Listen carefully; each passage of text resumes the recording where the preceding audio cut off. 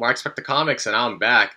This time with a hot book alert. Haven't done one in a while, probably since WandaVision. And this time we're going to do two books for the hot book alert. This will be hot book alert number 19 and 20. Has to do with the Loki Season 1 finale. If you want to see what two books are on the hot book alert, stay tuned for that intro.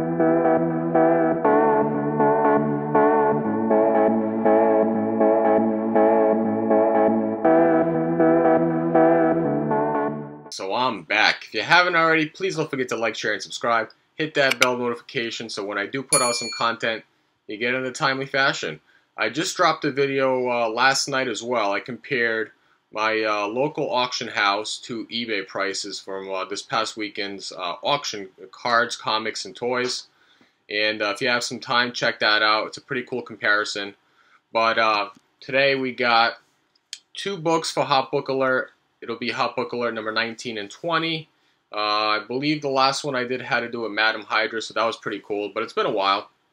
But watched the season finale for Loki today, and wow, was I blown away. I was not expecting to see what we did, and there's going to be some spoilers, so if you have not watched the season finale, swing by after, and you can see the hot book alerts. So I'll give you a few seconds, and then I'll start talking about the two books. Alright, so if you did watch the finale, let me know in the comments down below what you guys thought. I thought it was amazing. I am excited for what the MCU brings going forward.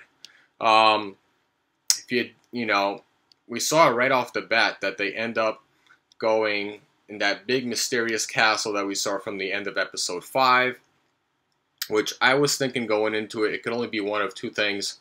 It was going to be Chronopolis, or it was going to be Limbo Castle. And either one, it was going to lead to Kang the Conqueror, one way or another. Whether or not we were going to see the character was to be, foreseen until we saw the episode.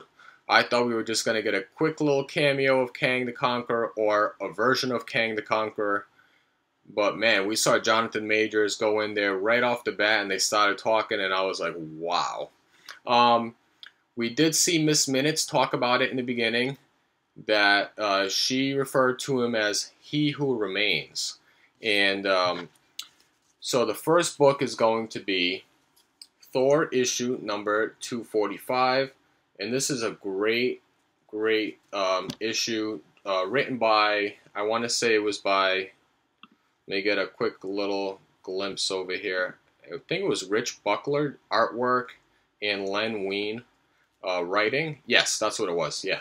Len Wein writing and Rich Buckler artwork, cover art. Great Thor story.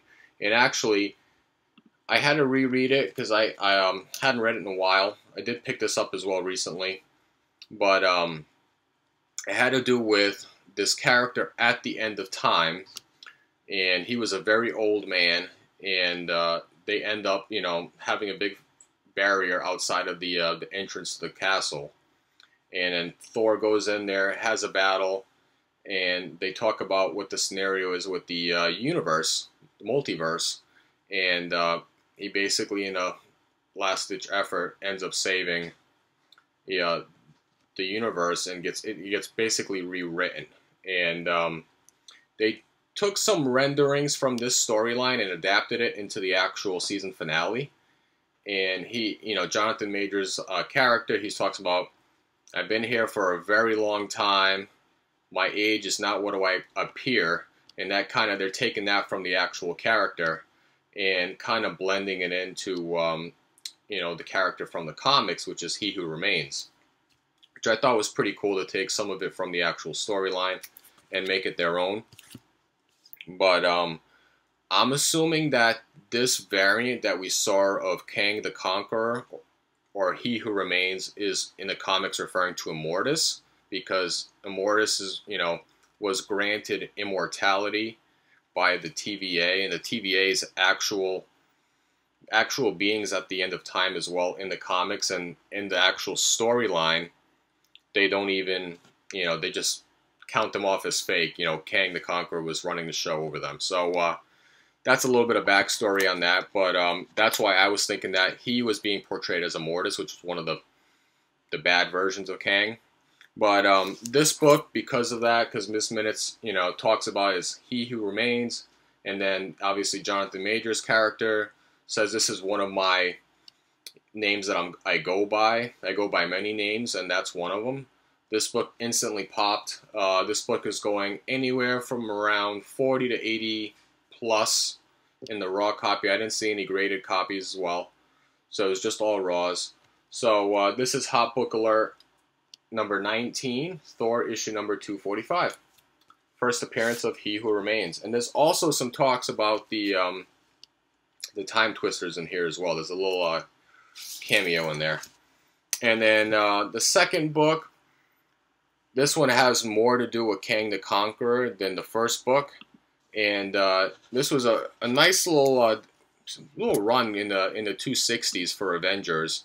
And this is Avengers number 267, and this is the first team appearance of the Council of Kangs, and he talks about, you know, when he's talking to Loki and Sylvie, that there's going to be, you have the choice of what you want to do, and you can kill me, and then potentially all chaos happens, the timeline's going to branch off, and you're going to see a bunch of variants coming out. So they even talk about when they're sitting down that there's, you know, he's shaking hands with different versions of Kangs, you know, so it's referring to the Council of Kangs.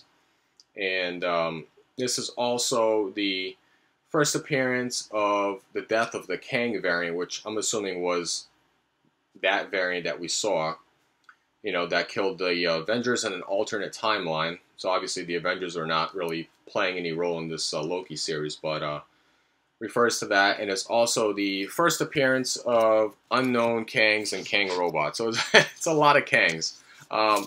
This is a great book. I love the cover. The cover's done by John Buscema.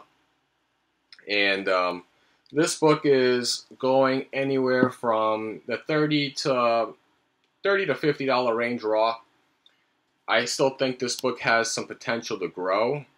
It's a great Kang cover, and any of these Kang covers are really, you know, gaining more collectability and going up in value. So this is a good book to hold and potentially be able to find in the dollar bins.